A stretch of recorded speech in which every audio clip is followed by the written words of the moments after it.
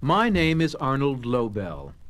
I have written and illustrated a book called Frog and Toad Are Friends, and I will read some of the stories for you now.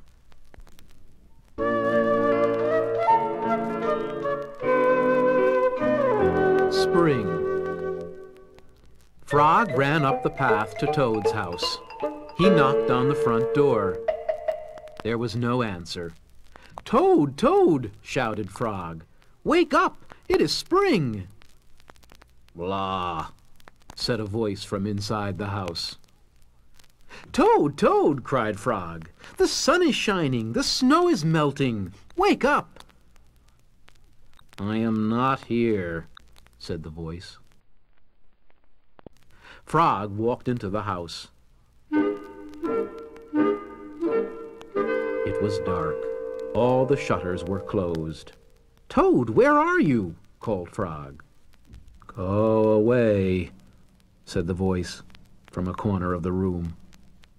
Toad was lying in bed. He had pulled all the covers over his head. Frog pushed Toad out of bed.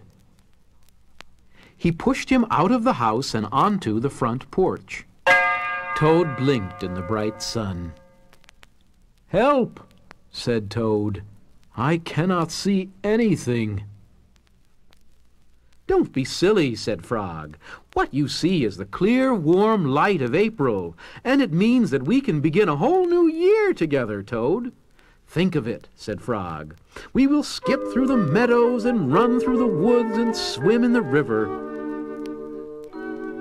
In the evenings, we will sit right here on this front porch and count the stars."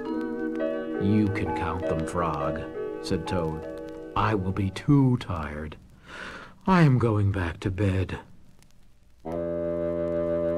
Toad went back into the house. He got into the bed and pulled the covers over his head again. "But Toad," cried Frog, "you will miss all the fun." "Listen, Frog," said Toad. "How long have I been asleep?" "You have been asleep since November," said Frog. "Well then," said Toad, "a little more sleep will not hurt me. Come back again and wake me up at about 1/2 May. Good night, Frog." "But Toad," said Frog, "I will be lonely until then." Toad did not answer. He had fallen asleep. Frog looked at Toad's calendar. The November page was still on top. Frog tore off the November page. He tore off the December page, and the January page, the February page, and the March page. He came to the April page. Frog tore off the April page, too. Then Frog ran back to Toad's bed. "Toad, Toad, wake up! It is May now." "What?" said Toad. "Can it be May so soon?" "Yes," said Frog. "Look at your calendar." Toad looked at the calendar. The May page was on top. "Why, it is May," said Toad, as he climbed out of bed. Then he and Frog ran outside to see how the world was looking in the spring.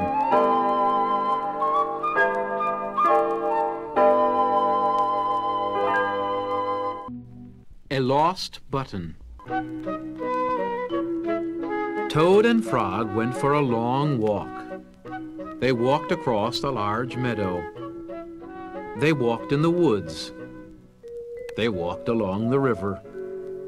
At last they went back home to Toad's house. "Oh, drat," said Toad.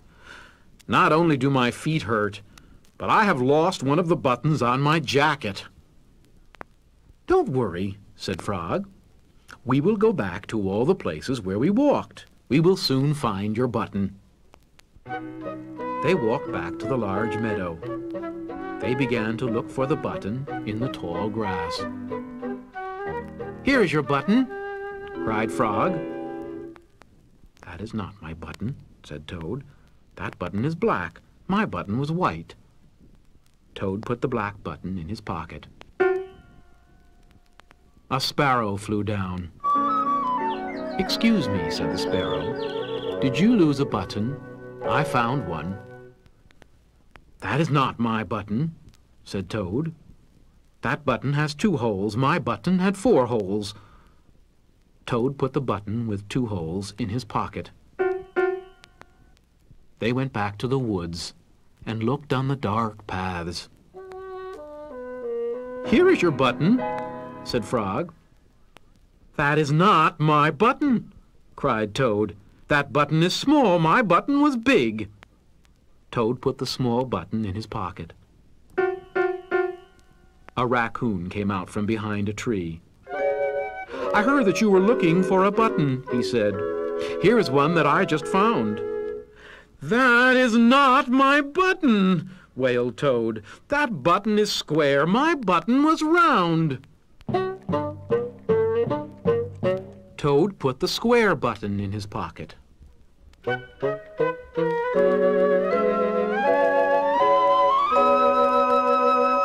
Frog and Toad went back to the river. They looked for the button in the mud. "Here is your button," said Frog. "That is not my button," shouted Toad. "That button is thin. My button was thick." Toad put the thin button in his pocket. He was very angry. He jumped up and down and screamed, "The whole world is covered with buttons, and not one of them is mine." Toad ran home and slammed the door. There, on the floor, he saw his white, 4-holed, big, round, thick button. "Oh," said Toad, "it was here all the time. What a lot of trouble I have made for Frog." Toad took all of the buttons out of his pocket. He took his sewing box down from the shelf. Toad sewed the buttons all over his jacket.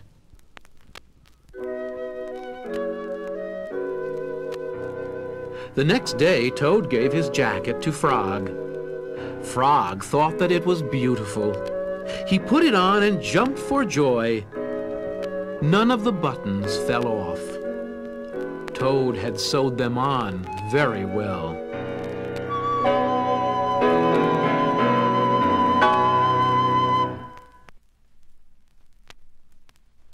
A swim.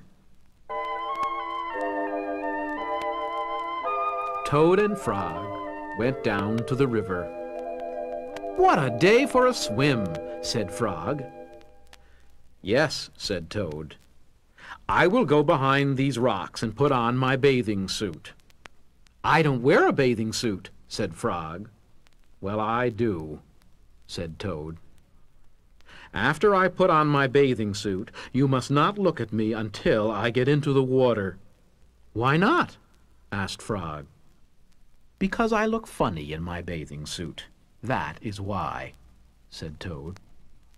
Frog closed his eyes when Toad came out from behind the rocks. Toad was wearing his bathing suit. "Don't peek," he said. Frog and Toad jumped into the water. They swam all afternoon. Frog swam fast and made big splashes. Toad swam slowly and made smaller splashes.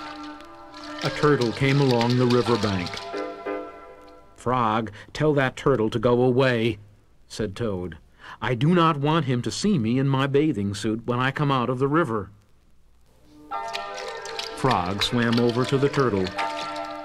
"Turtle," said Frog, "you will have to go away." "Why should I?" asked the turtle. "Because Toad thinks that he looks funny in his bathing suit, and he does not want you to see him," said Frog. Some lizards were sitting nearby. "Does Toad really look funny in his bathing suit?" they asked. A snake crawled out of the grass. "If Toad looks funny in his bathing suit," said the snake, "then I, for one, want to see him." "We want to see him too," said two dragonflies. "Me too," said a field mouse. "I have not seen anything funny in a long time." Frog swam back to Toad. "I am sorry, Toad," he said. "Everyone wants to see how you will look." "Then I will stay right here until they go away," said Toad. The turtle and the lizards and the snake and the dragonflies and the field mouse all sat on the river bank. They waited for Toad to come out of the water. "Please," cried Frog, "please go away." But no one went away. Toad was getting colder and colder. He was beginning to shiver and sneeze. "I will have to come out of the water," said Toad. "I am catching a cold." Toad climbed out of the river. The water dripped out of his bathing suit and down onto his feet. The turtle laughed. The lizards laughed. The snake laughed. The field mouse laughed. And Frog laughed. "What are you laughing at, Frog?" said Toad. "I am laughing at you, Toad," said Frog, "because you do look funny in your bathing suit." "Of course I do," said Toad. Then he picked up his clothes and went home.